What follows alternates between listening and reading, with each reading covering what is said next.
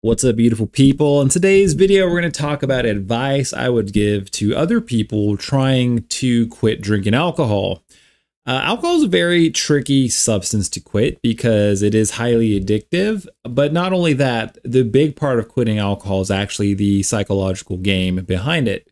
Because we think in our brains that we don't need to stop drinking until we're an alcoholic or we have a problem. But on another level, it's like, what's it going to take a person to actually get to the place in their lives to say that alcohol is a problem for them? And I'm going to tell you something that's going to make this a lot easier. And honestly, if you don't even have to say a problem, it doesn't have to be that severe. It can just be you want to feel healthier, you want to feel better about yourself. It could be something little. You don't have to go on this grand bridge and be like, I have a drinking problem, I need to stop. Because it's not my place. It's not anybody's place to say who has a drinking problem. When I quit drinking, I personally came to this realization that alcohol is no longer serving me. And my drinking is a problem. It was hard because you have to be humble. And if you're not good at taking accountability or extreme ownership for the decisions and things in your life, it's very hard to admit when you're not living up to your own standards for your life. And I wasn't being a man I was proud of. I wasn't doing things aligned with my core values. I didn't even know 100% what my core values were when I was a drinking man. I was getting lost in the moment. I was getting that dopamine spike. I was enjoying life, or thought I was enjoying life, but ultimately just a lot of pain and misery. Alcohol left me feeling depressed, low, anxious, sad, beaten down, ruined relationships, a lot of just unnecessary drama, a lot of problems. My health was starting to feel bad, and I wasn't an alcoholic. I was just a man who drank per social norms. And the crazy thing is that if you talk to any of my friends, none of them will tell you I had a drinking problem. They didn't see it. They just thought, nobody thought I had a drinking problem. I'm the one who told myself, all right, this is a problem because I don't like who I'm becoming through use of the substance. So it's not like I'm here drinking 24/7. I'm drunk all the time. I have seizures when I quit. It's not like that. And a lot of times it doesn't even need to get to that point before you quit drinking alcohol. So this is my little advice video for anybody out there who is struggling with quitting, because I wrestled with quitting. I probably quit like 100 times. Like in some degree or fashion, it was like I quit/cut back like 100 times. But these were the common things in areas where I slipped up. And these are things I've learned that will help you on your process. So first things first. When you get to that moment where you're questioning your drinking behavior and you're trying to quit/cut back, here's what you need to understand. Prior to that, like the previous amount of time in your life, before you've come to this decision that alcohol is no longer serving you, you didn't ask yourself those questions. And alcohol has just become a habit. It's kind of ingrained in your subconscious. Like our subconscious brain literally is 70% of the brain. The conscious mind is 30%. The subconscious is 70%. Like when you go out and you drive your car, you don't think about driving. After you learn to drive, you kind of just go on autopilot. Like think about that next time you're in your car and you're driving. Think about how much attention are you actually paying to driving. It's just like a habit. It flows. You don't really think much about it. That's exactly how alcohol works. When you drink regularly, it just becomes ingrained in your subconscious mind. Like, 5 o'clock might be a trigger. This street might be a trigger. Going out and being social might be a trigger. There's all these like scenarios, or like you feel like you need to de-stress. That might be a trigger to drink. You feel like you want to have happiness. You feel like you want to be excited. You want to go out. You want to have a good time. Like these are all triggers that are programmed in your subconscious mind telling you to drink. So when you get to that point and you make that conscious decision, like, hey, alcohol doesn't serve me anymore, I don't want this in my life, it's incredibly hard to quit because 70% of your brain is literally working against you, your habits. Like even though at the core of your being, at the core of your soul, you're like, fuck this shit, I'm done, I don't want to drink anymore. It's like that's 30% of your brain talking. And it could be true, and it could be humble, and it could be real. And this is why people struggle with it so much, and they don't understand. It's like, even though the 30%, the real you, the conscious mind, knows you need to change and you need to do better, the subconscious programming, it's still there. And it's still telling you to drink, and it's still flagging you and giving you cravings and urges and the need for this substance that's been in your life for X amount of years or whatever. But here's the good news. Neuroplasticity is a thing. What is neuroplasticity? It is the ability for your brain to rewire and refire your neurons, your neural network, your mindsets, your beliefs, your patterns, your core values, the stories you tell yourself. Everything can change, and you can always tell yourself a better, stronger narrative. This isn't the story where you go spiraling into depression and never quit your drinking. This is the story where you quit your drinking. You pick yourself up from rock bottom. You shave, you cut your hair, you get to the gym, you get in the best shape of your life, you get happy, you get healthy, you get an amazing job and a career and a beautiful spouse. This is your story, and you can tell yourself every single day what story you want to tell yourself. Is this the one of the loser who can't kick the substance, or is this the one of the winner who, even if he has to fail and lose 100 times, still gets back up and gets on that horse to quit? Because with alcohol, you got to keep quitting till you quit. Slipping up, going back to old behaviors, that's normal. And we don't think of it as normal. We get bummed out about it. We beat ourselves up about it. We will usually let it impact our self-esteem, and we will spiral and then go on a week-long bender and then just never attempt to quit drinking again. No, I'm telling you this now. If you slip up and you drink, you got to be easy on yourself. Yeah, that's part of the process of quitting drinking, because remember, it's 30% versus 70%. The 30% knows you want this, but until time passes by of you not ingesting the substance whenever those little triggers hit, that's how the brain rewires itself. So the more little wins you stack up, the more sober time, the more times you don't give into those urges, the more times you don't give into those cravings, the more times you don't associate alcohol with happiness or joy. The conscious mind, 30%, that stuff you're telling yourself will eventually get scripted into the subconscious brain, guys. Neuroplasticity.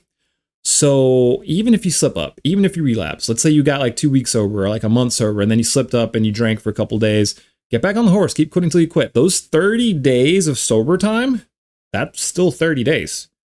And believe it or not, even though it might not seem like a win to you because you're back drinking again, it's a huge win, because that's 30 days of you scratching the record in your brain, rewiring, refiring, and messing with the program in your mind. And you do that enough over time, of course you're going to quit drinking. Of course it's going to work out for you. Of course you're not going to feel the need for the substance anymore. It's been 2.5 years since my last drink, and I don't feel that pull for alcohol anymore. I don't feel any triggers. I don't feel any cravings. I can go sit at a bar and I have zero desire to even indulge in the substance. That's because I kept scratching the record in my brain. And that's what you have to do. So every time you slip up, every time you fail, keep scratching the record. Keep trying. Keep quitting until you quit. Keep consuming more content like this on YouTube. Keep watching sobriety videos. Keep educating yourself about alcohol. It's a toxin. It's harmful. There's a great Andrew Huberman podcast. It's like 2 hours essentially saying that alcohol does absolutely nothing good for you at all. And it's true. Like, the science is there. How is this stuff still legal? It's kind of wild when you think about it. But guys, 1, be gentle when you slip up. 2, keep scratching the record. And even if it doesn't feel like big wins to you, it is big wins, because the more your conscious mind stays focused, and the more you commit, and the more you go without drinking and try to incorporate new healthier habits, working out, intermittent fasting, meditating, cold showers, quality time spent with people, those kinds of activities, they're going to boost your dopamine, your serotonin. You're going to feel better about yourself. So do more of those activities, but cut out the booze. And then eventually the scales will tip. It's 70-30. That's why anything, and this doesn't even apply to just like quitting drinking alcohol, like new year, new me, new habits, trying to get in shape, get in the gym, eat cleaner, all the stuff you've told yourself you wanted to do that you don't stick with. It's because it's always 30 versus 70, guys. Nobody understands this until you understand this, that whenever you're trying to change, there's always a big amount of resistance, because our brains are conditioned to do what's comfortable. We want to stay in our comfortable patterns, our routines. If something's working for you, you're not likely to change it. That's why a lot of times you have to hit rock bottom before you change, because it's hard to get motivated to change otherwise. Now, I'm not saying it can't be done. Of course it can be done. Anybody can do it. But that's why rock bottoms are such a eye-opening experience for a lot of people to get on this path. But you don't have to wait until you get a rock bottom. Like, don't wait. Don't wait till your health is shit. Don't wait until you keep digging this big ass grave for yourself. No, start today, guys. Start today. So I would say, even if you continue drinking, like, start educating yourself. One little hack that I like to do is on my social medias, back when I had social media and back when I was quitting drinking, I literally just unfollowed all the alcohol pages I followed. Not that there were even any alcohol pages I followed, but then I was intentional. So I got on Instagram, I got on Facebook, and I just typed in sober life, sober living, sober is awesome, and just followed a whole bunch of sober people. And then even though I hadn't quit drinking yet, whenever I would get on, because you compulsively will pick up your phone, you'll get on your social media, and then you'll consume content. We don't realize is the content we consume really does impact us. If you're watching cat videos, you're thinking about cats. If you're watching dog videos, you're thinking about dogs. If you're watching videos of people talking about how awesome sobriety is and how cool it is to be sober, well, you're refiring, you're rewiring. Those neurons in your brain are getting reset. You're incorporating new knowledge. It's getting stored into the subconscious. Eventually, enough will get stored there that you will become a person who believes that this does not serve you anymore, because it doesn't. It doesn't serve you anymore. That's what I'm telling you guys. Keep quitting till you quit. Keep scratching the record in your brain.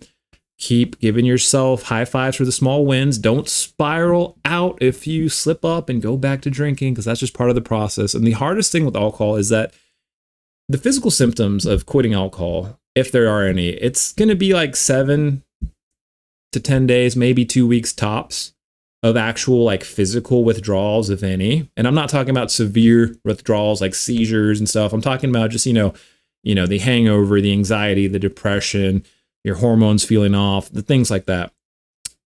But then after that, it's a mental game. And the thing with alcohol is that the more time you go without it, the easier it is to forget how bad the substance made you feel. Let me say that one more time. The more time you go without alcohol, the easier it is to forget how bad the substance made you feel. A lot of times we'll have this nostalgia. It'll be like 2 weeks, a month, 3 months. I'm like, man, a drink sounds so good right now. I really enjoy a drink.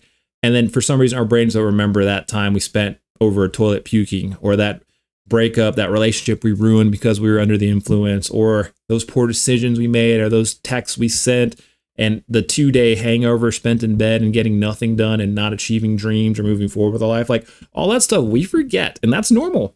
That's normal. That's just how alcohol works. Like, when you stop drinking, you're going to forget a lot of those negatives. So keep your why close. Your reason for quitting drinking, keep it close to you. Pat yourself on the back for the small wins. Drinking does not undo your sober time, so keep quitting till you quit. Remember, 70 versus 30. So don't take it personally, because it's not, you're not weak. You're not flawed. You're not some weak human. It's just the way our brains are wired. Subconscious mind, 70%. Conscious mind, 30%. And now that you know this, you can go easy on yourself and celebrate the little wins and keep quitting till you quit. Keep scratching that record. The brain does refire and rewire. Neuroplasticity, Google it. There's hope. You can be whatever kind of person you want. You can tell yourself whatever story you want to tell yourself. So is this going to be the one where you slip up, or is this the one where you actually win and kill it in life because you're awesome? Yeah, I'm done. I'll see you on the next one. Usual business, likes, comments, subscribes, greatly appreciated. Love you. Talk to you later. Bye. Yeah, I'm about to fade away, cause every time I wake up I feel like it's Monday. Something's going wrong with all the chemicals up in my brain. All of a sudden I don't look at anything the same way. Got a buildup of my thoughts sitting in an ashtray. I'm sorry that I'm so inconvenient, okay. Just let me be me and I'll stay out of your way.